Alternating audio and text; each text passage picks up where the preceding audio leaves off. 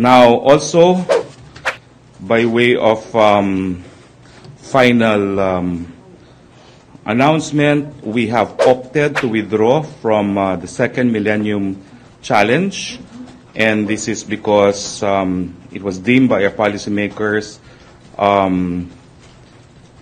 The decision to withdraw was because of the urgent priority of the administration to rebuild Marawi. No?